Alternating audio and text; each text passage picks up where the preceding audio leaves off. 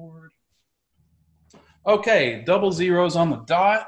We're getting started here. Welcome to today's webinar on direct mail marketing and some really great strategies that can help you and an awesome potential vendor. Before we introduce our special guest, just going over some housekeeping, please feel free to chat questions or use the Q&A. I'll have them both pulled up. But as Todd's presenting, Craig's discussing things, I'm chiming in. If you have questions or things, go ahead and submit them. In fact, I prefer the Q&A, actually. I changed my mind. So don't chat questions. Use the Q&A. That way I can moderate them. I can mark them answered or whatever. So go ahead and submit them all throughout the call. I am recording this webinar. We'll have it on the CWC platform this afternoon in the recorded webinars course. So if you have to jump off or something, the recorded webinars for owners course. Right. I'm going to put this in that one.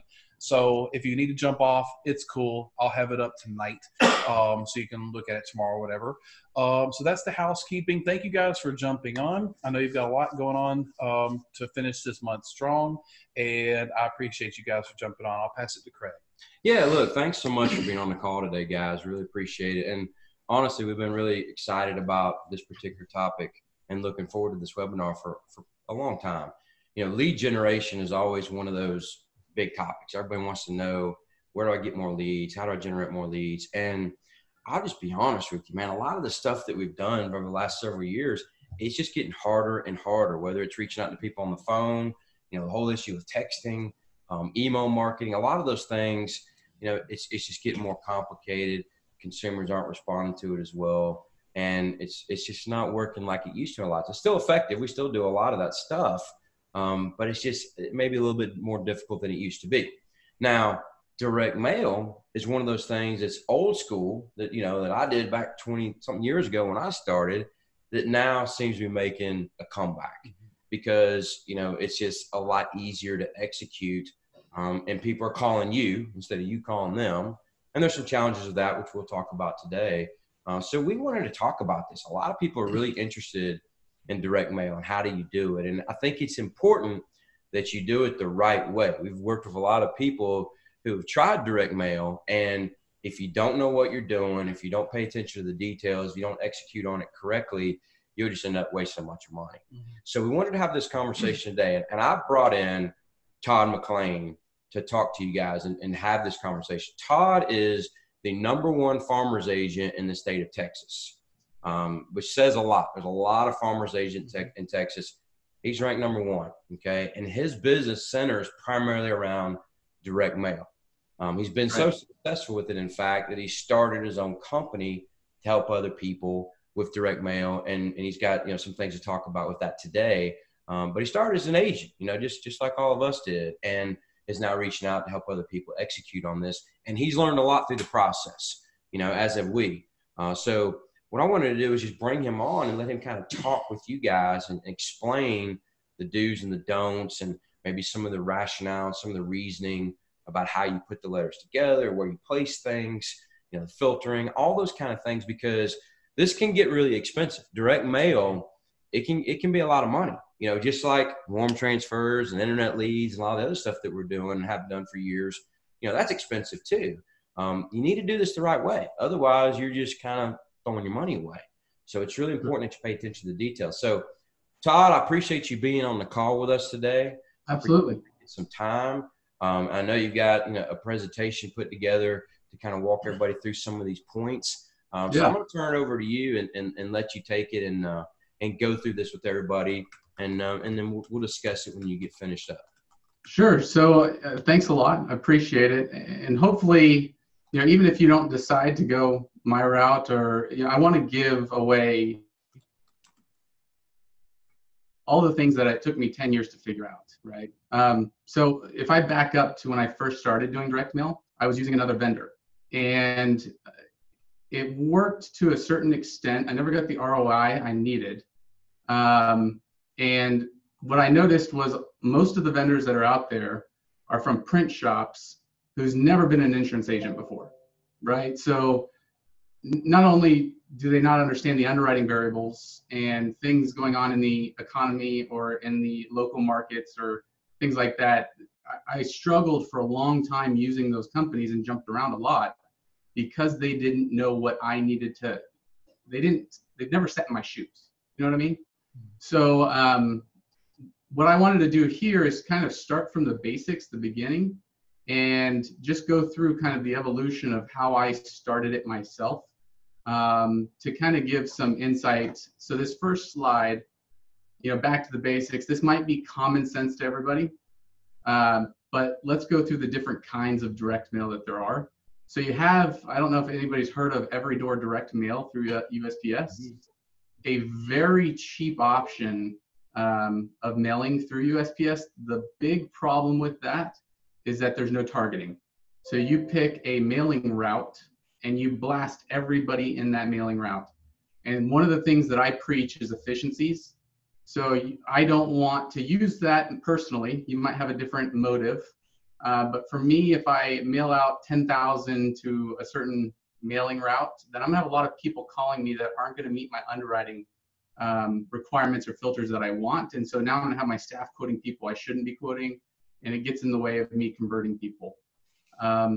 So that's one type. You can look into it. If you have a type of product that you want to hustle to everybody in a certain zip code, every door direct mail is the cheapest way to do it, right?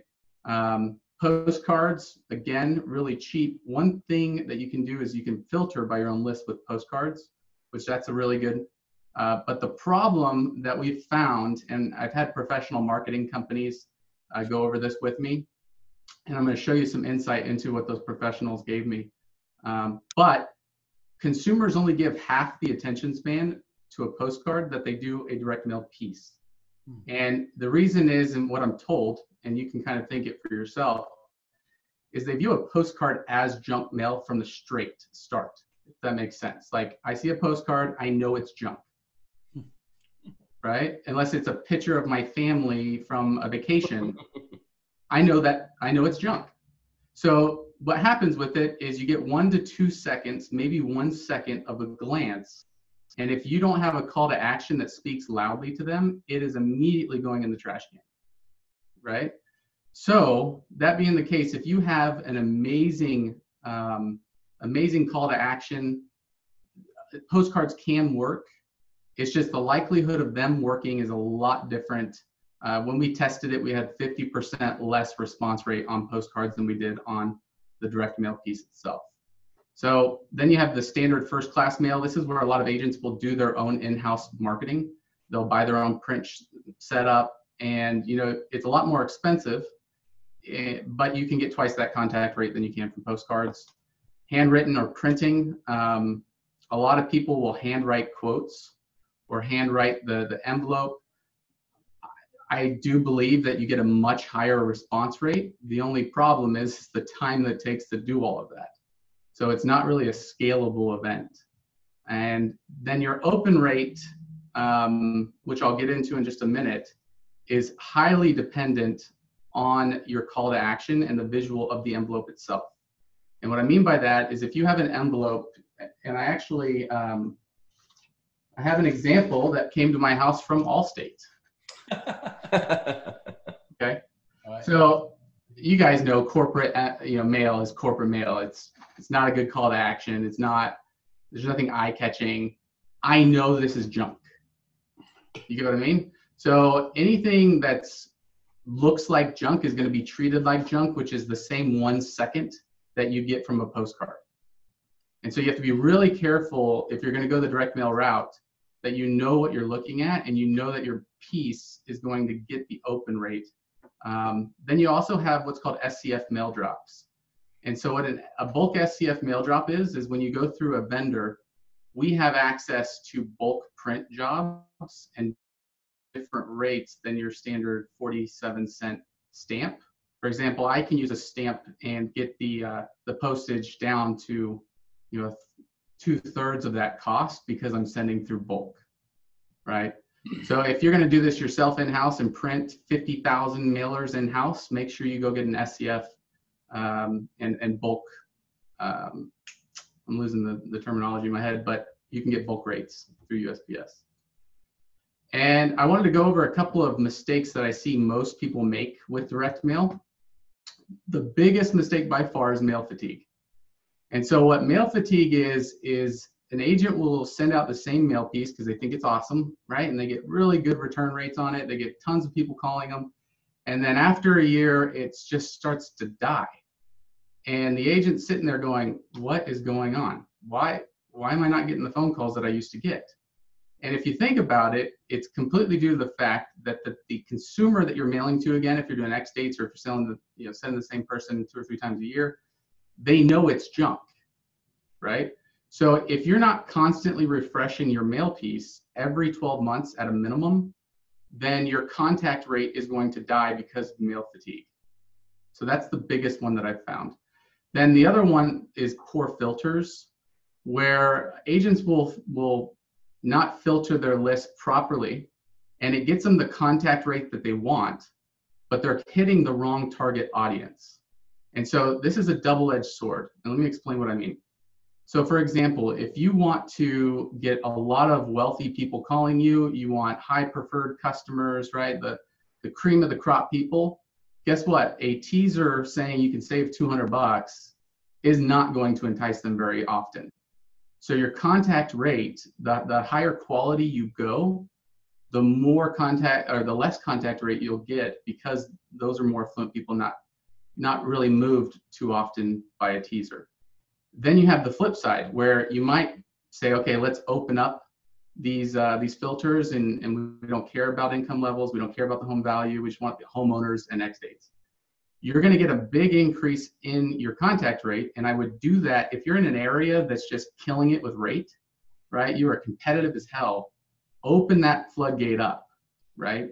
But it's a balancing act.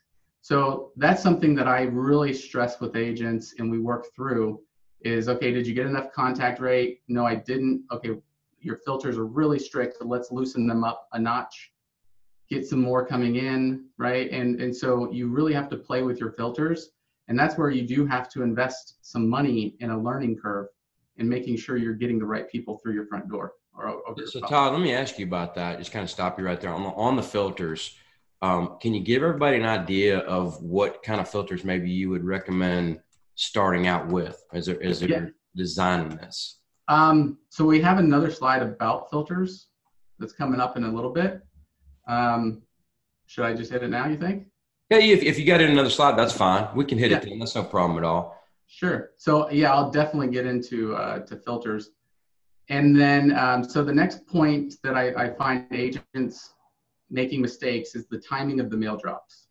So just as a tip, we like to do X dating. I know some agents, don't really worry about X dating. For me, I like X dating, and I like to drop the mail on a Tuesday or a Wednesday. So we found that a Tuesday or Wednesday has the best contact rate if we can hit those days. Then we also found a lot of agents don't use custom local phone numbers. And they'll use their phone number and they think they're tracking the right thing, but a lot of times people call after hours when no one's around and they don't leave a voicemail. So if you're not tracking your after hours phone calls, seeing did anybody call that phone line, you could be missing out on about 1/3 of your contact rate. So it's a big metric. And then the other thing that people don't do, if they, a lot of agents on the ECP contractor, they just go nuts and send out 100,000 mail pieces, which by the way, I love. But if you're mailing out a lot in a huge radius, you can actually buy multiple phone numbers with a local area code so that you feel local, right? So make sure if you're going to cast a really wide net and invest heavily in direct mail, that you want when they open up that mail piece to feel like you're local. And the phone number area code is the biggest way to do that. Because trust me, a lot of times they don't even look at the address of the agent. They're looking at the call to action, they're looking at the phone number that you're local, and then they're calling you. And I'll go through that in our design. And then mailing out small volume. So like anything with marketing, it's a law of averages. So I never recommend any agent getting into a direct mail unless you can send out 3,000 mail pieces a month.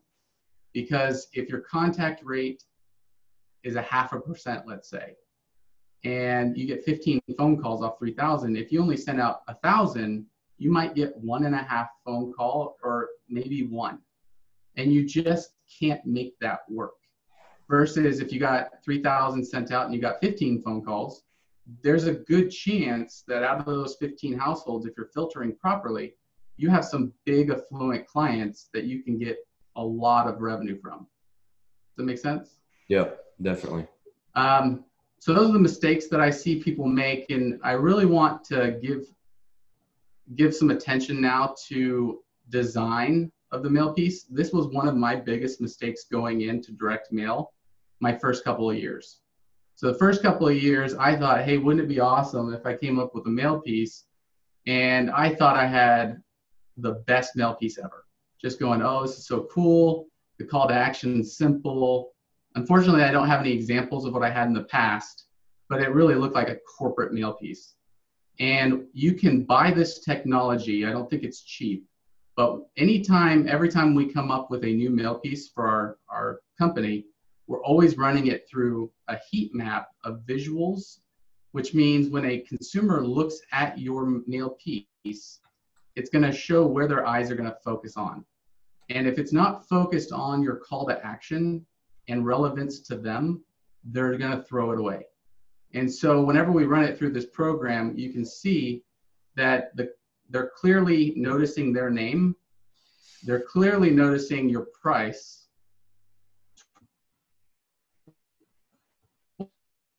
Twice, and then make it relevant and friendly, your photos on there with a call to action.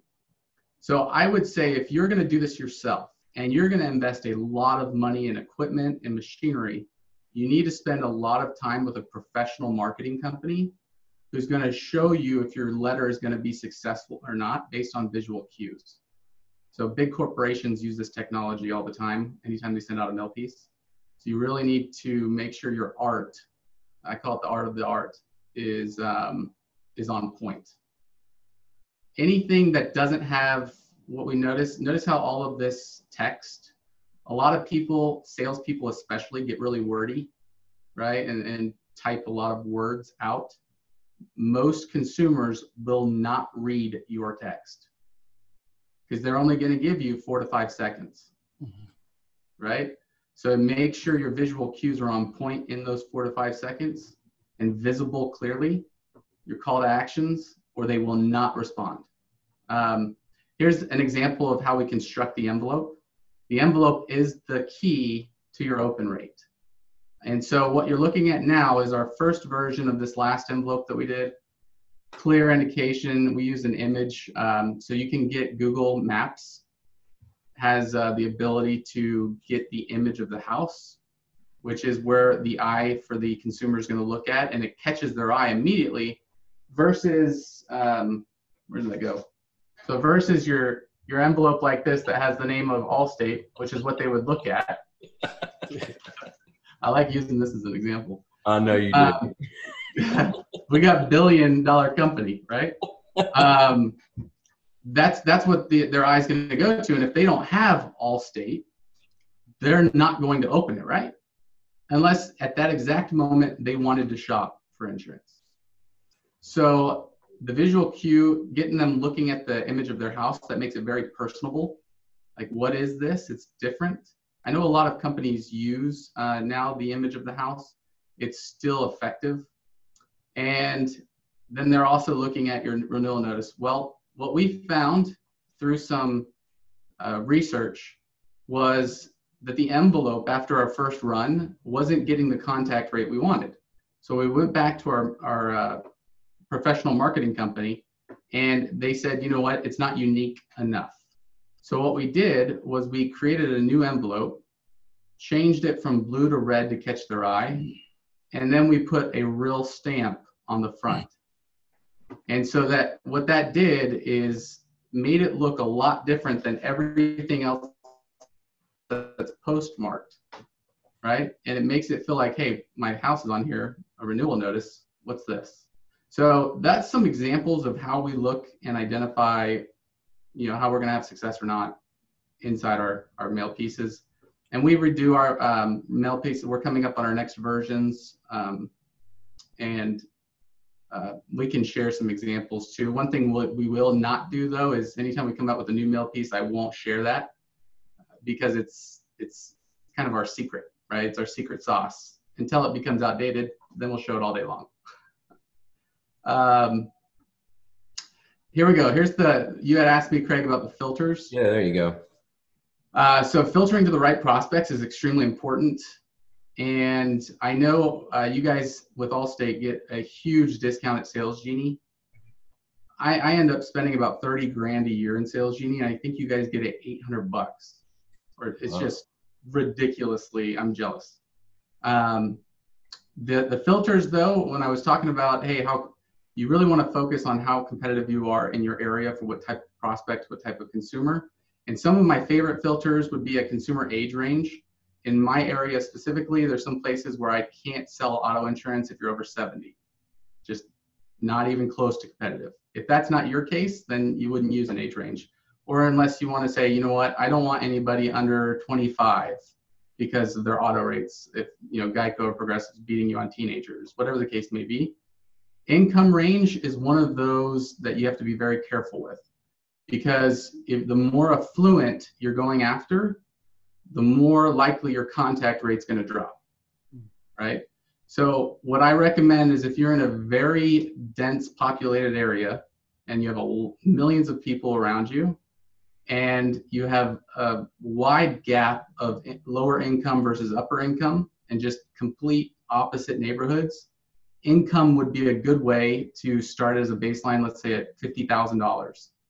So that you at least know you're filtering out a certain segment where you're going to get better credit scores, if that makes sense. Yes. Home value, it's an obvious one, better the house. A lot of people, notice how I didn't put on here the age of the house.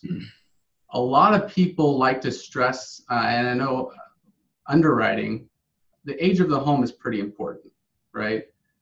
But for me, depending on your market, for me, I would much rather target older homes if their value was higher, because I still want a chance at quoting it. Because for more affluent people living in a really nice metro area where those homes might have been built in the 50s and 60s, but it's $1 million house, why would I not want to target those people, right? So there's so many product ranges that I can offer them versus somebody who has a 1990s home that's worth 200 grand who, is not going to have the same kind of umbrella, life insurance, VULs, all sorts of retirement products. So you have to be very careful when it comes to age of the home versus value of the home. And then I like doing biannual X dates. And what I mean by that is a lot of people X date. But what they don't recognize is if somebody bought a home 2 years ago, 3 years ago, and you keep X dating the same X date, there's a good chance that they switched their policies when they're auto renewed, which is typically on a 6-month basis. And when they switch their auto, they probably switch their home. And so after a couple of years, if you're not doing, for example, this next mail run we're sending out, I'm sending out November and December and June. So now I'm hitting people that, sure, the June people, if it's December X date, there's some in the June that's not really their X date, but their auto is probably renewing as well. So I'm hitting it 2 times of the year where I have more likelihood of contact rate. Then a lot of Allstate agents that we help out, they use their market opportunity report to find the top closing ratios. You just have to be really careful. I've seen a lot of agents send me over the zip codes that they want with some insight into that intelligence. And they send me a zip code that has a 50% close rate and saying, hey, it's awesome, but they have 2 quotes. Right? So definitely, if you're going to play with those, be mindful of false data is what I call it. Don't just mail to a zip code because it has a high close rate. Make sure you look at the number of quotes to see if that data is accurate or not. And I already mentioned about over filtering. So let's see. Should we answer some Q&As, or I feel like I'm... No, you're good. Keep going. We'll get to the Q&A at the end. Okay, give me a second.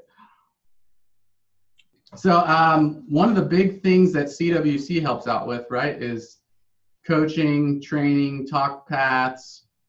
One of the things that I wanted to help agents out with is the teaser rate. A lot of agents that do direct mail with us, even my own staff, I had to teach them, how do you overcome the teaser rate on the mail piece, because it's a teaser for a reason, right? Not everyone's going to qualify for that rate. So here's the talk path that we use, and it works like a charm. Granted, you still have those people that, I want this price, right? Those, you're going to get that 10, 15% of the time, no matter what. But here's the talk path to overcome it the rest of the time. First, we say, hey, if somebody's calling me in for, I saw this rate on this mail piece. We say, thank you. We'd love to give you the opportunity. We'd love the opportunity to quote your home. What's your address? So we're looking up in our system. And then we say, the mailer rate you are seeing is the best possible pricing we have in your area. What it might not be taking into consideration, though, is consumer reports and claims history that I can't pull without your consent. And we bring that up for very specific reasons, because something else we will bring up if they dive into it deeper is, how they get, everybody gets credit card offerings in the mail, as low as 9%, things like that, loan on your car. Well, they send you that rate because they can't pull your credit until you give them consent. So it's just kind of extra backup if you needed it. But then we jump straight into what I'd like to do is just ask, take a couple of minutes to ask you some more customized questions so we can protect your home properly and get you the best value I can. How old is the roof on your house, right? So we jump straight into questioning for underwriting to get this flowing. And then something else we do is we talk about who they have now.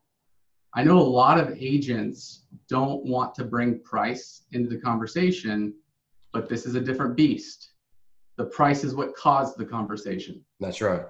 Right? So if you're going to do direct mail, you just have to accept that fact. But there's a way to get around it. So what we do is we say, hey, you know what? Who's your current insurance company? And have you noticed your rates increasing with their insurance company? And the reason why you're doing that is you don't want to say, hey, your company sucks, but you try to get them to start a negative path, because the next question we ask is, if they say that they notice their rates are increasing, we say, oh no, that's no good. What are they charging you now? And we don't say, how much are you paying? What are they costing you? We say, how much are they charging you? And charging is a very negative connotation to get people to open up to complain, because people love to complain. And even if they say no, our rates haven't increased, we just say, that's good. What are they charging you now? So we use that to really amp up the close.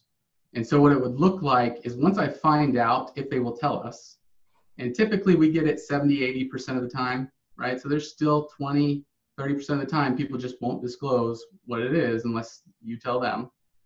But when we find it out, what's really good is if they ever go back to the mailer rate, is if I'm better priced than the competition, it makes it really easy for me to say, but wait, like I had mentioned before, in your area, this is how we're competing, and I'm beating your insurance company now with better coverage. And so we take away their firepower of the mailer rate because of the intro that we bring into it, and then the close of competitiveness between them and their current insurance company. Right? Yeah, and that is such – go back to that slide for a second, Todd, because this honestly is such a huge – we work with agencies that they spend a lot of money on direct mail, and they don't train well enough, or they don't train everybody, meaning that there could be some people that are answering the phone that they didn't spend any time training, and they don't know how to get that to an agent or get a quote, and then they lose that opportunity. And you're looking at such a small percentage of response rate. You got to maximize every one of them. So this is something that you can't just hand people a sheet and say, hey, say this. You got to train on it. You got to role play on it. You got to make sure people are good at that and can pivot. Because a lot of your staff, they're going to be – this is going to be a difficult thing for them. They're going to have – some of them are going to have a difficult time overcoming that talk path or that objection or whatever you want, that conversation with that customer when they're calling and looking for that rate, and they're not really going to know how to handle it. And you got to train them on it. You got to spend some time and make sure that everybody, whoever's answering the phone, whether they're selling or not, is well versed on this and can handle those calls coming in, or you're just wasting your money. And then, of course, you got to train on the sales process, overcome objections, all those other things. But at least to get to the quote part, if you're not training your team, if you're not spending time with them and going over this and making sure they got it, or you role play it and it's really smooth, you're going to waste a lot of money. No doubt about it. Absolutely. So should we answer some Q&A first, or you want to tell them? Go ahead and show them the special offer you put together just for CWC members, and then we'll dive into the questions. Yeah, so, working with CWC, one of the things that I wanted to do is try to get you guys hooked up to where you could afford to do bulk mail. And so CWC members are going to save an extra 2 cents over our base price. And you might think, well, 2 cents isn't that much. Well, there's not a lot of margin in direct mail, right? So with CWC members, they save 2 cents. And then something really cool for Allstate agents is I built in another savings, which is off Sales Genie. So if you work with our team on letting us download Sales Genie leads from your Sales Genie account, that saves me from paying 30 grand to them a year in aggregate. So we're going to take total 4 cents off our mail price rates, and you have our turnkey pricing over here on the right-hand side. For agents who send out a lot of bulk mail, we actually will give additional discounts on every 10,000 mail pieces you send out. You get an extra 1 cent off. So we do have some agents that are sending out 50 to 100,000 mail pieces a month. If you're on that ECP contract and you're getting some huge numbers up front, bonuses, there is no better way than just blow up direct mail and have your phones having come in the easiest closes out of any marketing system that you can get, right? Because they're calling you, you're talking to them, they're asking you for a quote. It's our estimate from our numbers, we have a 3 times more likely to close a direct mail piece than we will a live transfer call. A 3x, right? So it just becomes really simple. And to get more information on this deal, all you need to do is go to our website. It's marketing mail. So this is an S, marketingmail.com. And at the bottom is a contact form, and we'll reach out to you. If you can fill out that contact form, yes, marketingmail.com, and fill out the contact form, and then we'll reach out to you. I promise I don't use any pipe drive or any solicitations. As an agent, I think that's annoying. So we won't spam you, but we'll reach out if you're interested and do more of a one-on-one to get you some numbers on what's available in your area as far as volume. And just to be clear, before we get to the Q&A, you don't have to use a vendor. If you want to do direct mail on your own, there's a lot of people around the country that do that, and they go buy the equipment and they've got the people and they do it all in house. We've got some members that do that. But if you don't want to and you want to outsource that and let somebody handle it all, I appreciate you putting that together for them, Todd. That's helpful. We're just trying to share as much information as we can so you can do this, by yourself. I think it's a lot easier if you let somebody else do it, but you can do direct mail on your own. But I appreciate you putting that together for everybody. That's definitely helpful. Absolutely. All right, well, let's go to some questions. We've got plenty, so let's kind of fly through these. David asked if we could get a copy of the presentation via email. David, I actually just put the link in chat. So if anybody wants to have a copy of this, there's some good talk past there. And you can learn more at smarketingmail.com. Let's see here. So if you have a bulk mail permit, Alan wants to know, if you have a bulk mail permit, how do you determine the Tuesday or Wednesday drop date? So are you taking it on Friday? Are you taking it on Monday? How does that work logistically? Right. Yeah, the issue really is when you send it to the drop zone USPS, you can't ever accurately determine because it depends on how long USPS takes to send to their SCF centers, to their local centers. We found that it depends on the territory. So when we send out mail, we actually will, here's an example. When we mail to New York, we actually print it 3 days before everyone else's because it takes an extra 3 days in transit to hit Tuesday or Wednesday. Gotcha. So you have to, over time, you'll have to, and by the way, we also have something I didn't mention that will make this make sense, is we have scan tracking technology. So when we mail through USPS, we get notification for every single mail piece of where it's locally at. Wow. And so we can track if something, let's say it hits mailboxes on Thursday, 2 months in a row, then we know, okay, we need to actually move this up one day when we initially send it out. So we're tracking every single mail piece when it's hitting those main distribution centers. That's how we can track and adjust over time. Got some questions on the market opportunity report from Chris and a few others. And, every region has their own My Regional Gateway. That's where ours is in the Southeast region. So I'm pretty sure that there's some tool like that available in most regions. Some have said, like Alan said, I'm not sure it's being updated frequently. I don't know. I'm pretty sure that every region kind of has their own way of doing that, something that you can definitely research, the market opportunity report. What do you think about, so let me ask you, so Alan asked a question about Robo Agent. Yeah. So how do you come up with the numbers that you put on there? Do you use Quote Burst or Robo Agent or something? Or is it just like a formula using Excel to kind of ballpark it based on a range? Yeah, we so definitely recommend Quote Burst, Robo Agent. That makes it simple, right? Where you can just run it through their programs.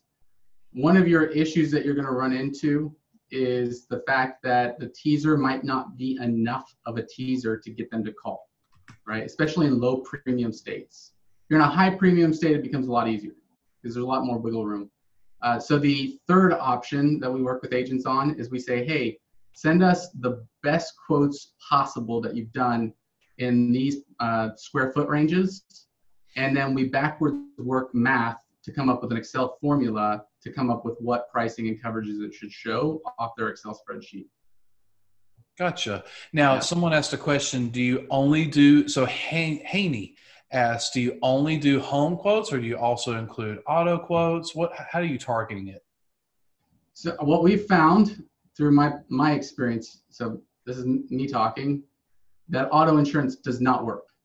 The contact rate isn't high enough. And if you do go out, so as an example, the company I own, Agency MVP, we have direct vendor relationships with the Texas DMV. So I have every single vehicle possible and every driver's license possible in Texas. Even having that information, I still tried to mail out auto insurance mailers with the exact registration, so I knew what vehicles they had that were real. I still had a low enough contact rate to make it not viable, right? And I really believe it's because the teaser, I couldn't make the teaser look well enough, or maybe it's because auto insurance is so overly commoditized. Can't use that word. You know what I mean? Like there's too many commercials about auto insurance. And I just don't think it worked as well as it should have. I could have done it wrong. So if you guys had found a better way to do auto insurance quoting through direct mail, more power to you. I just couldn't make it work. Similar follow-up question. What about the value of the homes? Is that pulled from Sales Genie? And then another question, someone asked, have you ever tried Cole, for example, and kind of compared if Sales Genie is just better for you? So it's kind of two questions in one for the values and then maybe a Cole for data, because we also get a great deal on Cole X states. Yeah, so Cole X states, the one problem there is they don't have the ability to use an X date. So if you don't want to, they do, but it's in a different format. So you can't filter a list and include the X date in the same filters. It's a different list that you have to pull.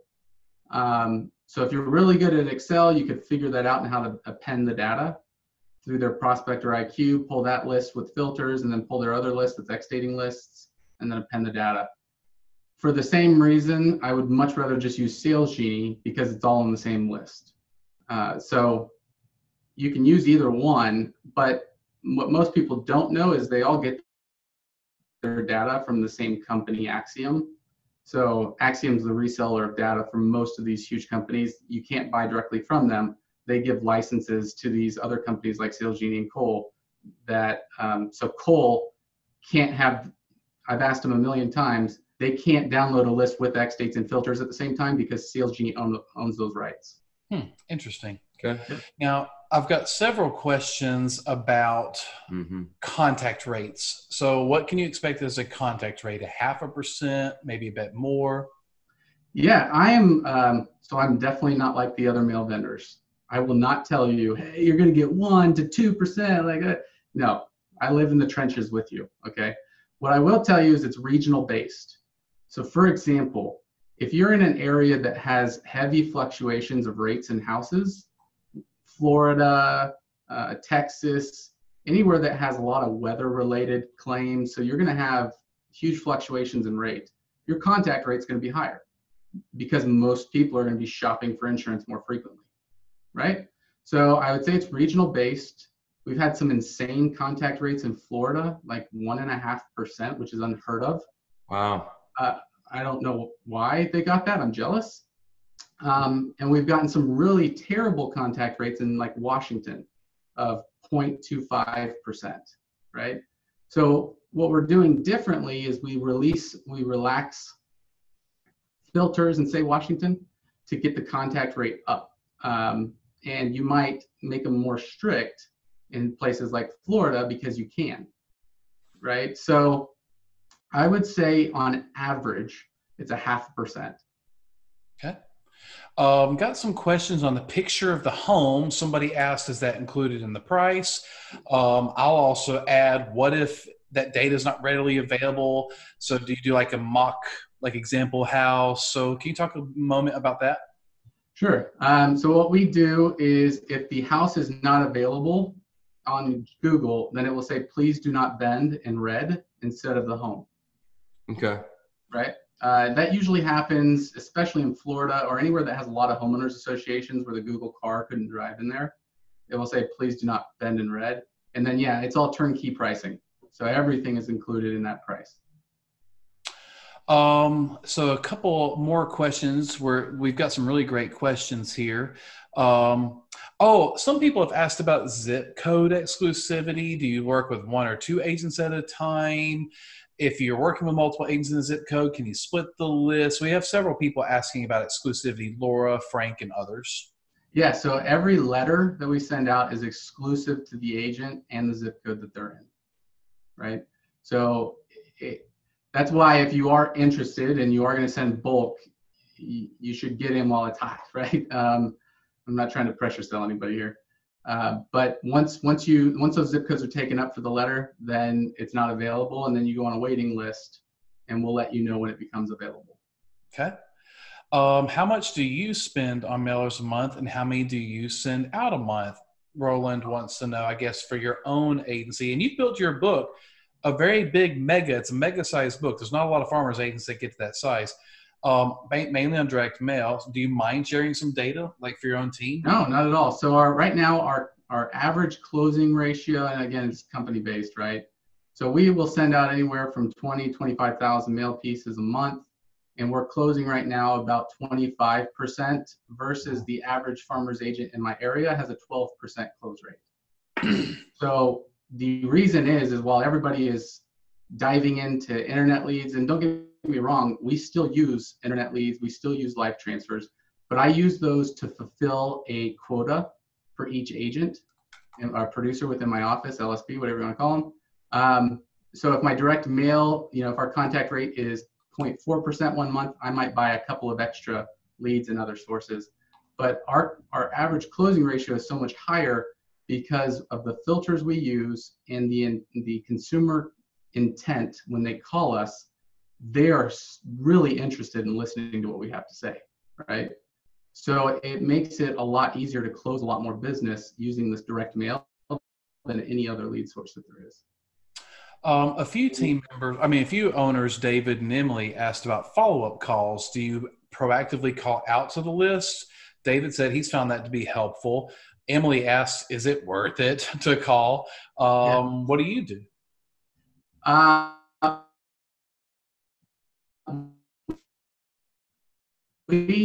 We do not. So my telemarketers, I have 2 contact managers.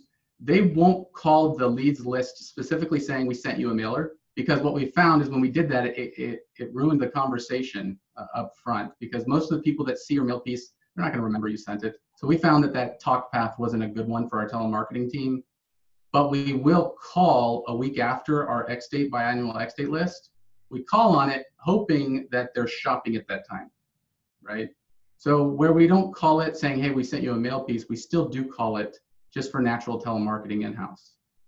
Okay.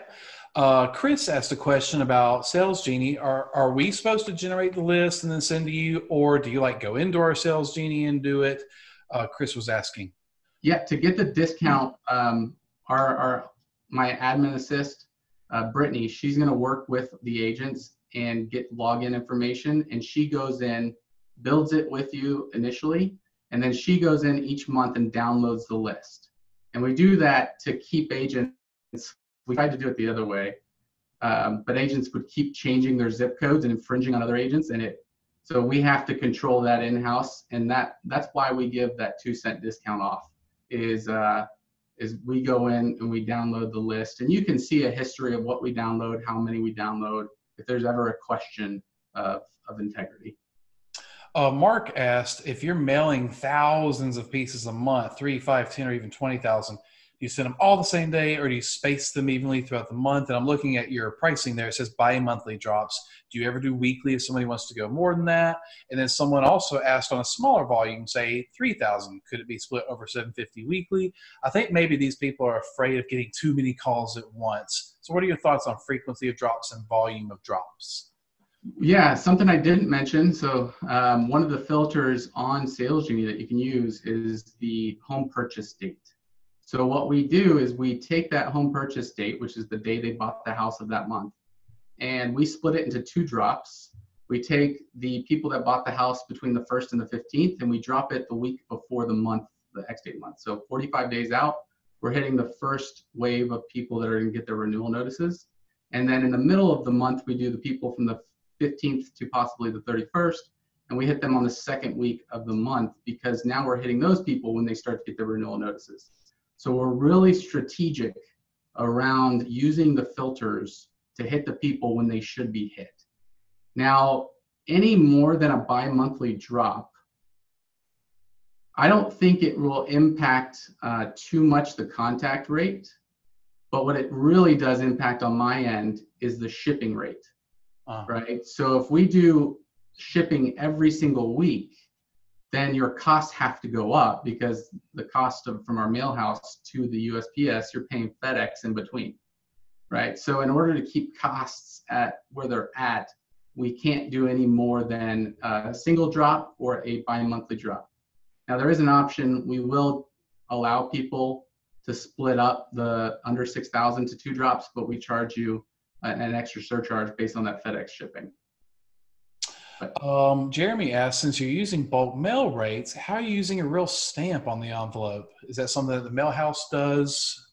It's a secret. It's a secret? It's a secret. It's not a real stamp. It looks real. It just looks like it. It looks That's real. right. So it's the barcode underneath the address is the trick, right? You are correct, sir. See, I've been trying to learn a little from you since we've been networking with you. Rick asked about Florida, since we are a majority brokered home. You know, what do Florida agents do? You know, is it still a smart strategy if you're in an area where you have to broker it to lead with home? They are loving it, right? Yeah, so you lead with home, and then you get the cars and the umbrella and the boats and the golf carts and the life insurance. You lead with home. Yep. And you're at an advantage because you have 10 or 12 companies to quote through. I only got one. That's right. One good one. Yeah. Yeah. If I was an agent in Florida, I am jealous that they get to broker homes. Yeah. I would be blowing it up. Absolutely. Rondell asked about, you know, we're encouraged to market in our local area. What are your thoughts about going around the whole state? And then someone else asked a question about why it's important to use a local phone number. Dylan asked, why is it important to use a local number? So can you talk about wider nets and local phone numbers again? So I think we're freezing up here. Okay. Can you see me? We're good. All right. So yeah, you're good. So it's really important to not be a victim of your territory,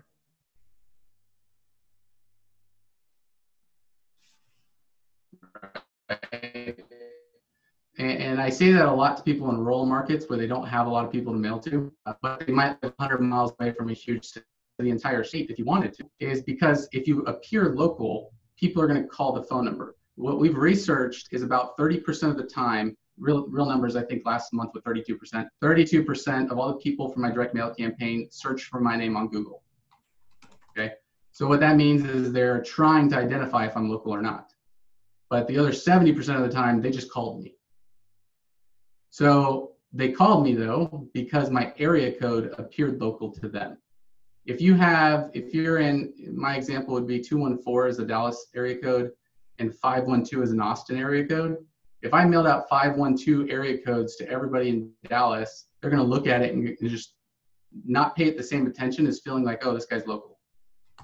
Does that make sense? Yes. And you want to appear local by using that local phone number. Right.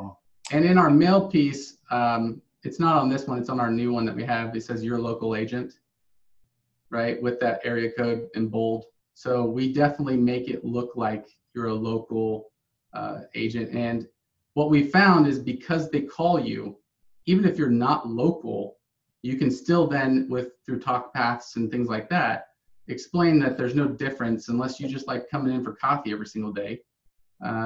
There's no difference. And got a question on compliance here. Tim asked and someone else asked. And gang, I think we have enough questions to round us out the next 9 minutes. And I bet if you have a question, it's already been asked. So I'd like to try to fly through them. But Tim asked and someone else just asked about compliance. Joy about scrubbing the do not solicit. So you would want us as the agent to download the list or you get the list right through them to make it easy. We would, of course, need to scrub to remove do not solicits. And I would remove current customers. So yes, great questions. I'm glad that y'all asked. Compliance is very important. Definitely. So thank y'all for bringing that up. Yeah, we download the leads list. We have you scrub it and then just send it back to us, or you scrub it, run it through a robo agent or quote burst, and then send it back to us, and then we mail out. So I'm going to try to fly through some of these. Joe asked about, timing. If they're a December home buyer, I've been dropping the month before through the mid-month. I think I'm dropping too early or am I dropping too late? So let's say I'm renewing December 15th. Let's just throw that out there. When should we hit me as a consumer? We're going to hit you the first week if you're on the last week of the month before. If you are the 16th, we're going to hit you the first or second week of the week before. So you're about 2 to 3 weeks or so around the renewal date before. Right. So they've already gotten the renewal, could have even potentially paid their renewal, or maybe the mortgage company is about to pay the renewal. You're trying to hit it within that 2 to 3 week time frame? Well, the month before. Oh, the month before. So maybe it's like 5 or 6 weeks before. Because they'll get their renewal notice 45 days before. You want to be around that? We're trying to hit right when they get their renewal notice. Understood. Randy asked about return on investment. What's a realistic time frame to get your money back on direct mail? 1 year, 18 months, etc. I'll chime in since Todd, you might not be very aware of things. But guys, BYB, broaden your book, can fund so much. If you're in an area that has home, $100 a home, $30 a line 10, a standard auto, $20 for other SPLs. You get a household, you get a $180 bonus plus the commissions on it, plus the annual bonus on it, plus the renewals on it for 7.4 years. You can potentially make money with BYB before the first renewal. But why don't you talk about investing? Look, I wouldn't look at it necessarily as how do I make my money back. I mean, the acquisition cost is acquisition cost. The fact that they're going to stay around for over 7 years, if you're trying to scale your agency, don't worry so much about the first year or the second year, maybe even the third year. You've got several years there that you're going to make money on. So, I don't really focus on that much, that part of it. We look at an acquisition cost. If we can get it at $125, $100, something like that, an item without BYB, without any bonuses, without any other incentives, we can make that work. When you factor in the other things, it's just a no-brainer. So I wouldn't worry so much about the first year. I'd concentrate more on, let's scale this thing out. Let's grow this book as fast as we can get, as big as we can get there. And let's worry about what's going to happen with those renewals later on down the road. So Brian asked, you wouldn't want to include references to your carrier, right? But So Randy's just throwing in real fast. Wait, sorry, Zoom kind of froze up. That's okay. You're good. I was just going to throw out that my ROI is 18 months, 7 years. So. Okay. Brian says, I would assume you wouldn't refer to your carrier. You want to keep it generic and just brand your agency on these types of letters, probably for compliance purposes and other things, right? Yes. That's exactly right. We try to get you to use a business email. We recommend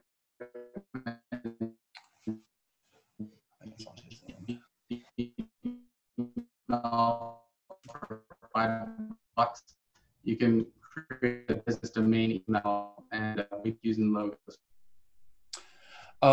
Jason asks if there's a way to filter out town class code. Hello?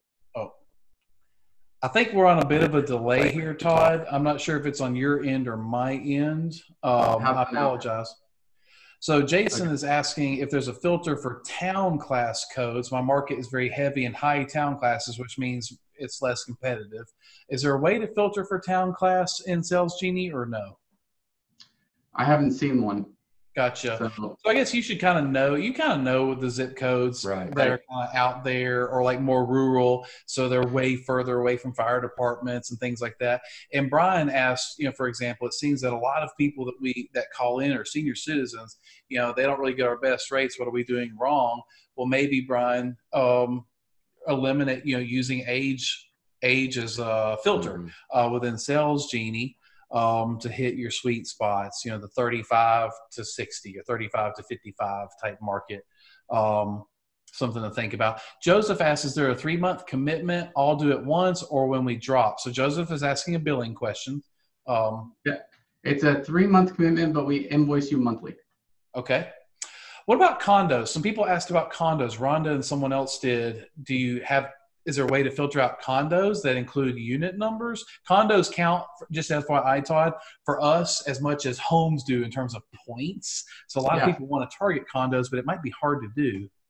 It's very hard to do. We're working with a couple of large Allstate agents right now to come up with a condo piece that works well enough. So we are in the midst of making one right now.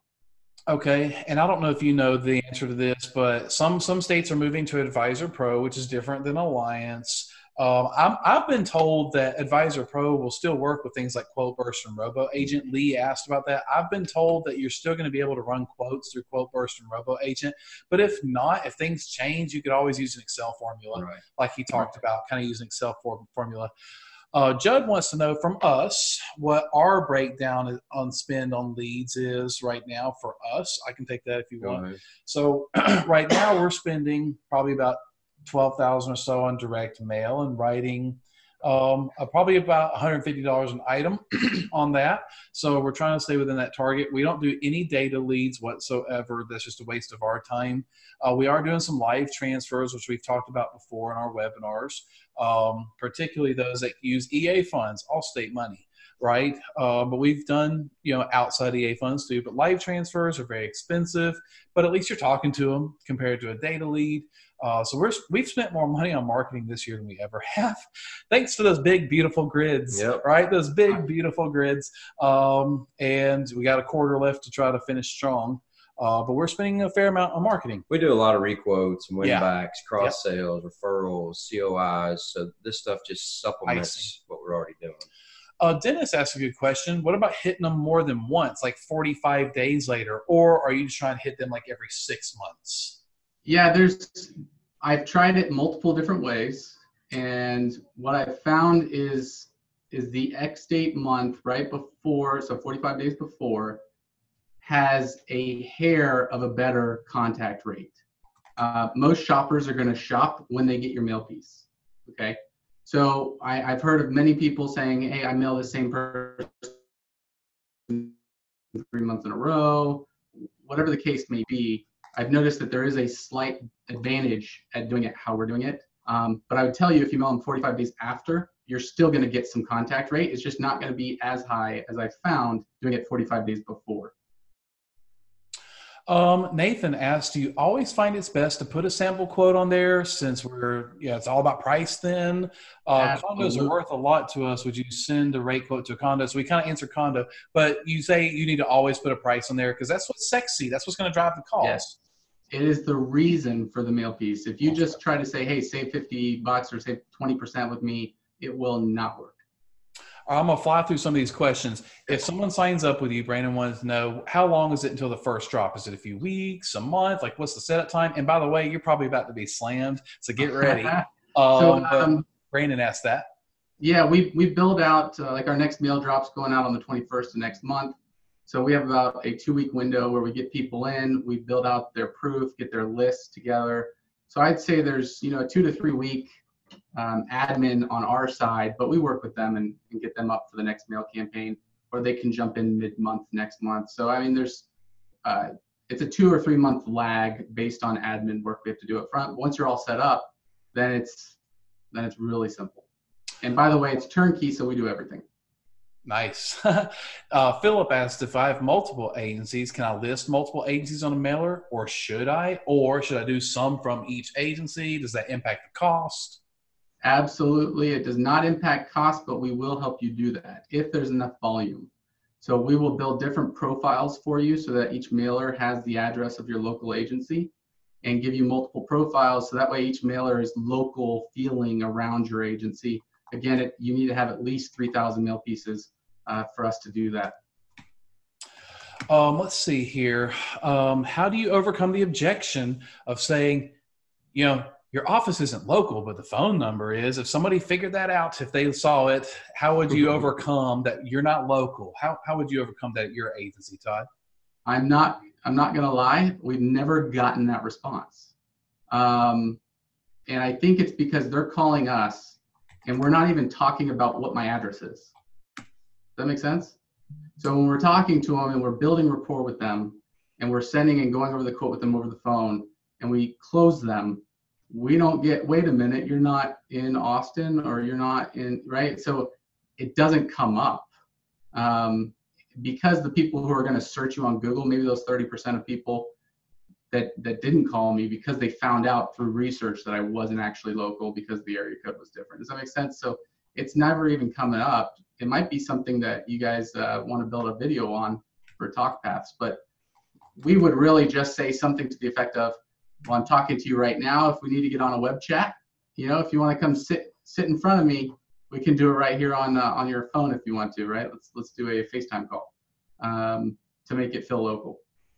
Yeah, Rick just sent a chat saying QuoteBurst doesn't work with broker companies. Of course it doesn't. QuoteBurst, and EQS work with Allstate, Alliance. So again, if you're in an area where you have to broker, you would just use an Excel formula that they could help you guys with. A couple questions. Alan wants to know, can I buy the software to get those home picks on the envelopes for the mailers, or is that like really expensive? Or it's an insanely expensive program. So we run it. I use a third-party vendor to do it for us because it's too expensive. I think it was like $100,000 the last time I looked at it. Wow. So you just pay them a couple cents a piece or something, or a name. Jeremy asks, what if I have current bulk permits? Can you use that, or do you need to use your own bulk permit numbers, or does it matter? It would be too complex to try to go through. So it's turnkey, our pricing, how it is. All right, a couple more questions here. Linda says, our community is getting a lot of non-renewal notices in our area from other carriers, where she is over in California where the terrible fires were. There's lots of non-renewals. Can you market specifically for that? Maybe do a piece on getting not renewed, call us, or can you do more custom things? Yeah, for custom one-off mailers, you have to have 25,000. Okay. But for agents who want to send out some huge bulk mail, we have agents who send out 100,000 mail pieces. We will customize something specifically for their agency if that's what they want. David asked, do your prospects ever ask to visit the office, or are they comfortable closing over the phone? David, I'll answer that. We write 600, 700, 800 items a month. I bet 5% of them are in person. Yeah. 95%. It's all over the phone these days. Yeah. It's going to come up some from time to time. Sure. Not a big deal. Often, some people will come in after the fact just to shake their hand or to maybe bring their T-Docs back to sign. Shane, no worries, Shane. We're good. Let's see here. Do you find that certain times of year have greater contact rates? Archer wants to know, or if you're doing it pretty consistent, will you have pretty consistent results? We found that people hang on to their letter, right? So your initial contact rate is going to hover between 0.5%, 0.75, 1% if you're lucky, depending on what's going on in rate environments, rate increases in your area. But what we found is, your holiday, that's why we do move our drop dates in November and December, because we don't want to hit mailboxes when it's full of junk. So we're pretty strategic, but I'd be lying if I said that contact rates don't fluctuate. So November, December, you'll have a little drop off, but then January, all those people you mailed to start really flowing in. So January has a huge contact rate. But a lot of the contact rate came from people holding on to the mail piece. What is your average closing percentage? Haney asked. You said it was about 25% on your mailers. The average agent in your area is about 12%. So what's cool is when people are calling off a direct mail, they're calling you. On their time. On their time. They set aside time to call you. A live transfer, they might agree to talk to you, but it wasn't on their time. Mm-hmm. Your agents are outbound calling. They're catching them when they're off guard. So that's what's cool about direct mail is they've set aside time to call and talk to your agency. And that's why they cost a lot to do, but they're worth it and have a higher return on investment. Archer said a lot of agents are mailing in my area. Do you think that also creates mail fatigue? Interesting. No, because they're mailing this. They're mailing that junk. Todd, you're hilarious. Last question, gang, and we went a bit over, but that's okay. Hopefully this is very impactful for you guys. Hopefully it's helpful. Real quick, Lori said, what about after hours? Like, what if they call the agency and CCC writes it and we don't get as much commission? Well, that's why you wouldn't use your main agency number, Lori. You'd want to use a sales number, which is approved. It's approved to have a separate phone number that you use for marketing pieces, and your VoIP provider can help you with that. But you wouldn't want to use your main number on marketing pieces like this, which, by the way, again, is approved. It's okay to have a separate marketing number. Even agencies on IS are allowed to have a second marketing number that doesn't ring to the company. So yeah, do not use your main number on these, right, Todd? You want to use a separate number so you can track it and make sure that you get the voicemails and data. That's exactly right. That's right. What is he feeling about the drip campaigns like State Farm uses? Does State Farm similar, or is it a little different, or is it just as corporate-y? I don't know. I had a State Farm mail piece. They stopped, in my area, they stopped using teaser rates. So I'm sure their agents are hating life right now. This is their mail piece. No call to action other than this red line that says save an average of $8.54 on home and auto. That's very corporate-y. Yeah. Oh my God. Corporate-y. Last question. Chris says, do these open at a higher rate or comparable rate to pressure seal envelopes? I don't know what that is. Snap-pack mail. So he's talking about snap-pack mailers. Your problem with snap-pack mail is that it's overused by warranty companies and fake checks. So that's your mail fatigue. That used to work, but it doesn't anymore as effective. And last question that just popped up real quick before I pass it to Craig to wrap up is, how do you train your customers to use your real number after they've used your marketing number? Just like you just train them, when you call the customers back and handle them or whatever, let them know that the main number to get 24/7, 365 access is whatever. Maybe send them an email, send them a contact card so they can save it to their phone. But it's okay. Them calling your agency is a good thing. All the documents they get are going to have your agency number on the stuff they get from the company. Deal. Right. All right. Well, hey, Todd, thanks so much. I hope you guys found this informative, very educational. Todd's got a lot of experience with this and he's working with a lot of folks. So I appreciate you jumping on here and spending some time with us today. If anybody has any questions, feel free to reach out to him directly or reach out to one of us, and we'll help you any way that we can. But I think direct mail is definitely a fantastic tool, and people need to start thinking about that more and more if they're not already. So thanks so much, guys. Appreciate you being on the call today. We'll talk to you soon.